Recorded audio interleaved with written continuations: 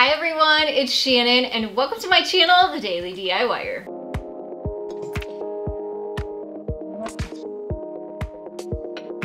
It's time for another mystery box challenge. So if you don't know what these are, Courtney over at Creative on the Cheap, she hosts these.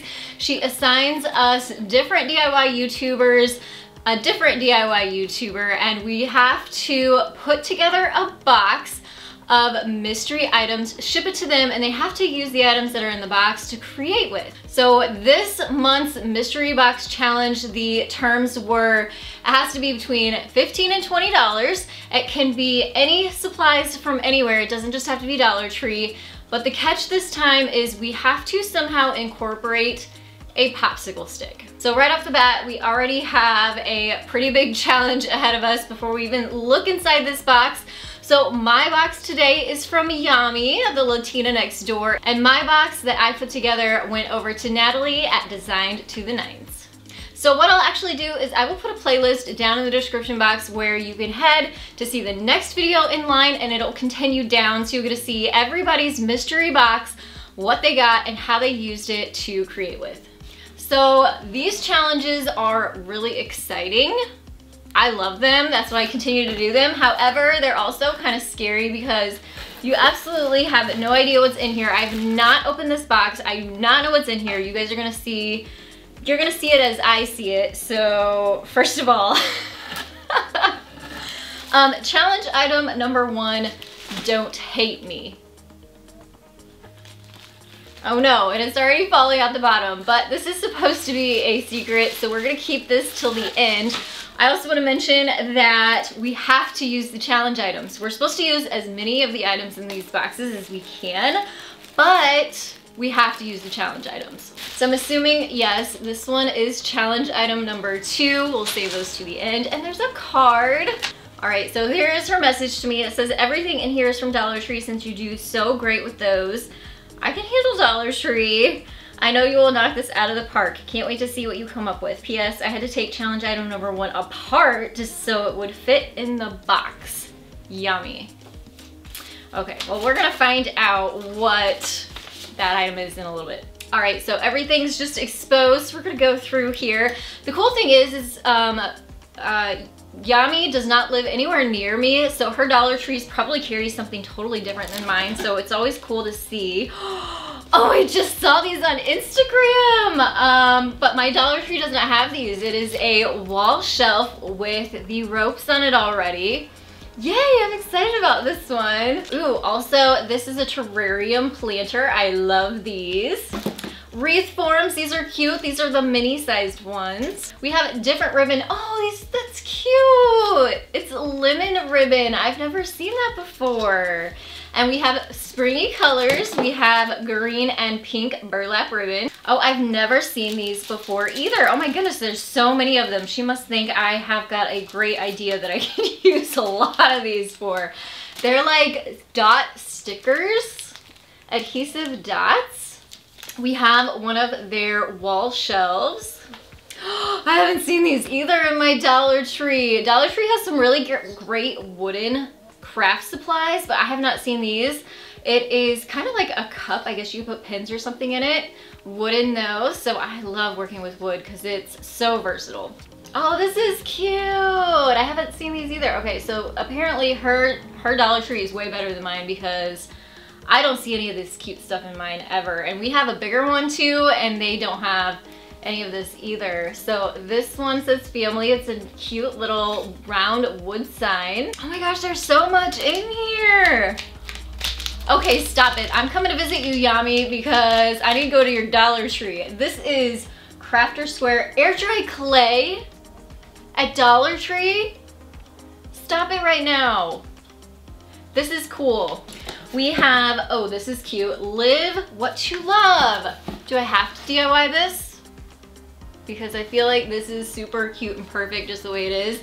It's got like a tropical greenery background that is perfect for the summer coming up. Do I really have to destroy this? Maybe I'll put it on the shelf. Maybe I just, there's my DIY. Right there, ta-da! Oh, these. I have bought a couple of these because I've had some ideas for them. So Definitely gonna be DIYing one in this video. Oh, cool! These are chalkboard stickers. Gosh, she sent so many good things. Love those. And last but not least, another square frame, but this one has baking supplies in the shape of a cupcake. Adorable. And now for the challenge items. Definitely nervous about this. We're gonna do challenge item number 2 because the other one says don't hate me, so I'm a little afraid of that one. So let's open this up and see. Challenge item number 2, paper pack? That's awesome. I haven't seen these either at Dollar Tree. There's all kinds of good stuff in here, and I love the colors. Okay, yeah, we're gonna get creative with this. That's not too challenging. It is, but it's not. And now for this one. I wonder what this is. What is that? All right. Oh my goodness. I have no idea what am I supposed to do with this. Okay, so the flower garden stake, it says pinwheel. It's a pinwheel. It's a flower garden pinwheel, and it also, either I didn't put it together right. Oh, there we go. And it spins. What on earth am I gonna do with this? All right, so what would you guys do with this? What would you turn this into? Leave me your ideas down in the comment section below before you watch the rest of this video to see how I update or repurpose this. All right, so I am gonna take a couple days to try to figure out what I'm gonna do with all these items. There's a lot of good things. This thing though, still don't know. So next time I see you, I will come back and we will get creative together. All right, so I definitely felt like I got some good things, but I also feel like I struggled. So you guys are gonna have to let me know how I do at the end of this video because I think some of these projects are going to shock you. So just wait and see. We're gonna tackle this sign, and I was so excited to work with this air dry clay, so we're starting with that first.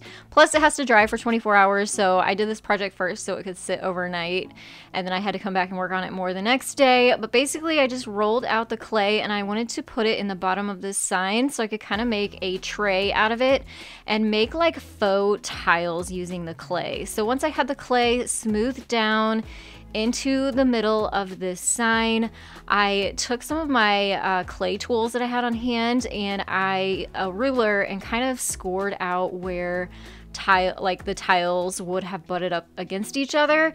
Now you'll see once this stuff dries what it actually did and what happened to it. It's kind of shocked me the next day. I don't know if you guys have worked with this before, if you have tips for me, but the next day when I came back, it was all crumbling and broken apart, which is fine because I am a problem solver and I didn't want to just throw this project out. So I found my spackle from Dollar Tree, filled up those gaps, and continued on. Now I do admit I was going to use this as my excuse of incorporating a popsicle stick into this challenge, but you'll see later on I found another purpose for them. But I did use a popsicle stick to just work that spackling into the cracks, let it dry, and then came back in with a sanding block, which you can also find at Dollar Tree, sanded it all down smooth, and then I had some leftover stickers, tile stickers from the Target dollar spot from another project. I'll link that video up in the iCards if you want to go back and check that out. So I used that, but I wanted to have a white layer underneath it. So I came in with my white chalk paint and made sure to cover the entire surface. It also kind of helped blend out that spackling that I had to use. I really wanted that terracotta look, but sometimes you just have to go roll with the project, right? So here's a look at those tiles that I found at Target, or the sticker tiles that I found at Target. And I just used those to go over top of the makeshift tiles and cut them down to size using a really sharp X-Acto knife.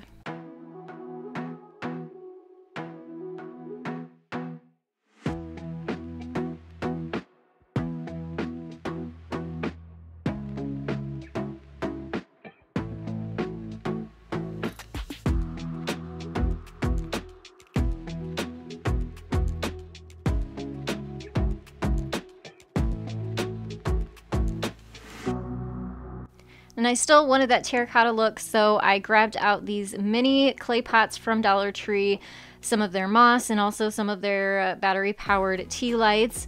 And in the bottom of those pots I added some tissue paper to kind of take up the space instead of just using all moss, and then put the moss on top and the candles on top of that, and made myself a cute little candle holder.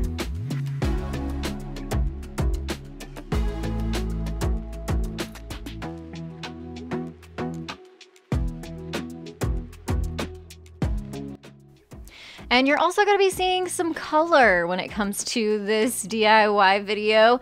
And I had used these oil inks for some ornaments over Christmas time. I found these on Amazon and I'll link them down below. They're super fun to work with. And all you have to do is actually just drop some of it inside of something like an ornament, or like I'm showing you here, this clear plastic terrarium from Dollar Tree, and using some canned air, which you can also find at Dollar Tree sometimes. This one I think was from Walmart, this can. But if you don't want to purchase anything, you can also just use a straw and blow your ink around. I do suggest just doing one color at a time versus like putting a bunch of colors in there at one time, because it kind of mixes weird. But if that's your creativeness and you want to do all colors at the same time, you totally can. I just kind of liked this layering look, going one color and then blowing the ink around, and it gives it a really pretty translucent layered look.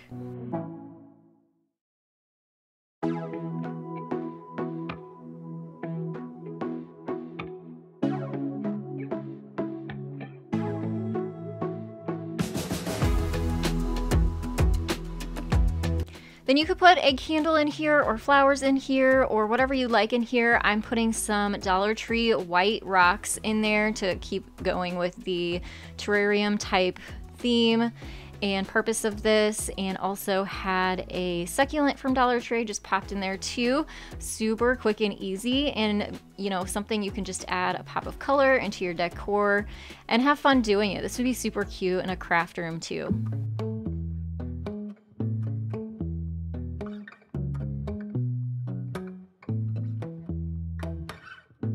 Now we're going to be working with this wall shelf. I have my handsaw and miter box out, and I'll link this down below too. You can find these really inexpensively on Amazon. Definitely something I have to have in my craft stash. Basically, I just cut the strings apart. They have a ring at the top, and I needed to separate those. So I just took the ring off, kept it, didn't use it for anything, but I will eventually. And then I measured the board, marked the middle, and then cut this board right in half.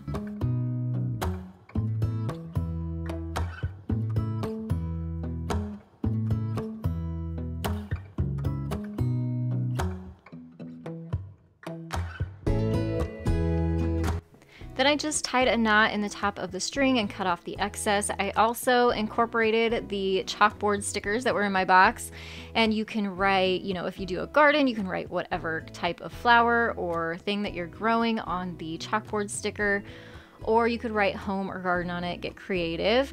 I'm also going to be adding a cup hook to the front of these, so I measured out to find the middle and then hand screwed those cup hooks into the fronts of the boards. And then I'm using some Dollar Tree mason jar lids that have the chains on them, and the chains kind of hung a little bit too low for me, so I just tied a knot in the top. But you could also make your own kind of hanger and make one shorter, or even cut these down.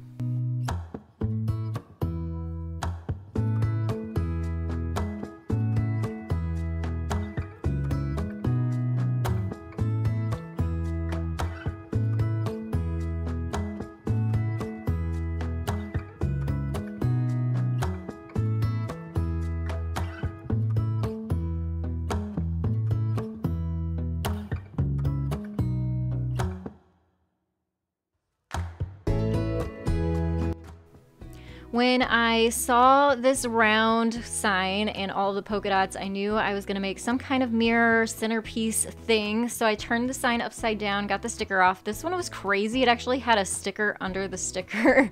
So I got those off, took the hanger off of the back, and started adding those polka dot stickers all the way around the rim.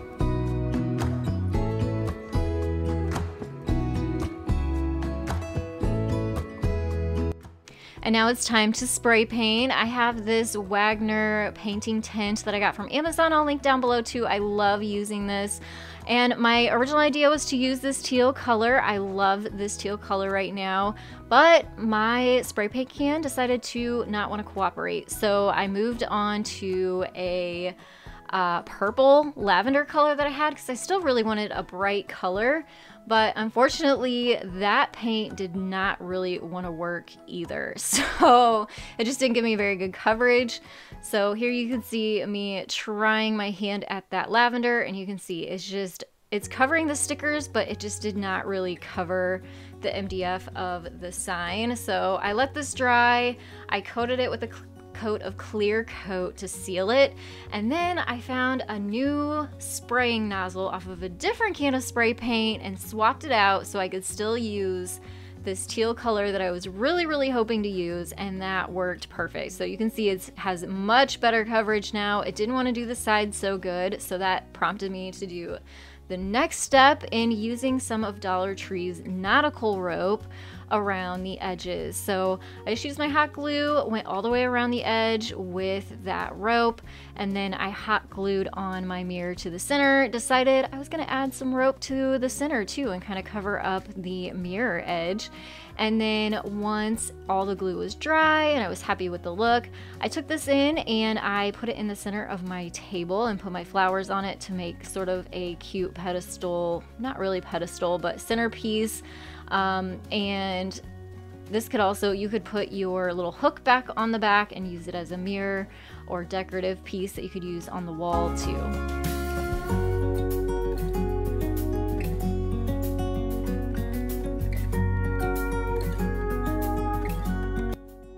And yes, now it is time to work on this flower pinwheel.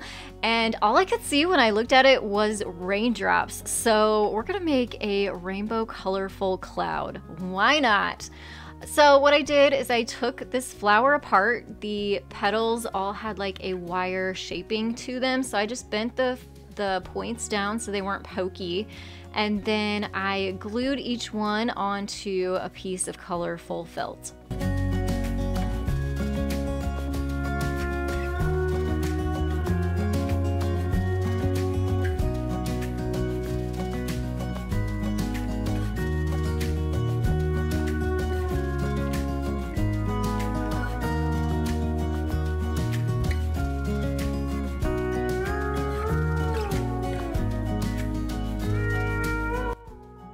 After I had all of my raindrops cut out, I took a piece of gray felt and cut that into a cloud shape.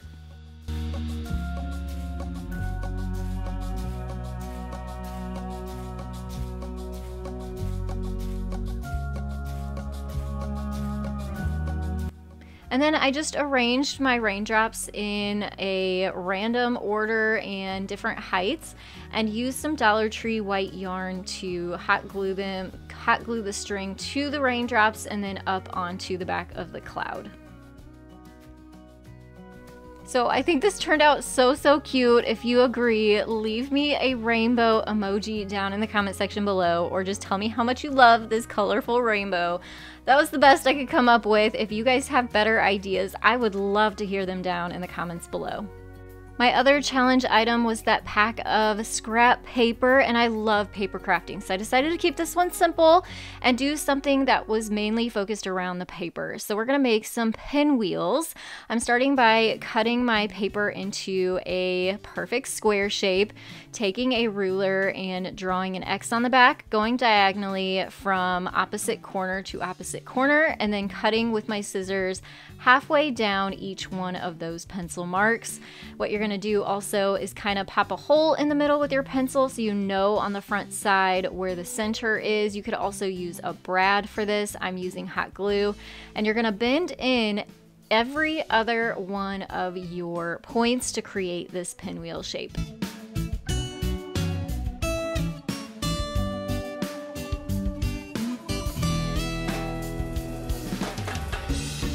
For the bottom, I'm going to use that wooden pencil holder that was in my box. I grabbed out some greenery from Dollar Tree and some buttons that I had from Dollar Tree too. And this is where the popsicle stick comes in handy. It's going to be the bottom of our pinwheel. So I did actually incorporate a popsicle stick, or a few of them actually, into this video. I added the button to the middle of the pinwheel and then glued the pinwheel onto the popsicle stick. And the base, the wooden pencil holder, is going to be our pinwheel holder. So I have lots of pops of yellow in the she shed, so I decided to paint the bottom of this yellow too. It also matches the center of the pinwheels with the yellow buttons. Once that was dry, then I added that greenery to the inside, and I also created several more of the pinwheels in the different colors so that I could kind of fill that little pencil holder up.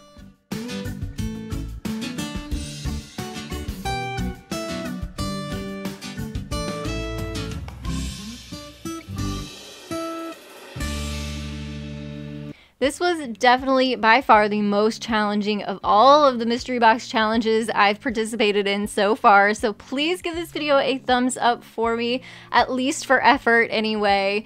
And let me know down in the comments which one of these projects was your favorite and that you would like to try out.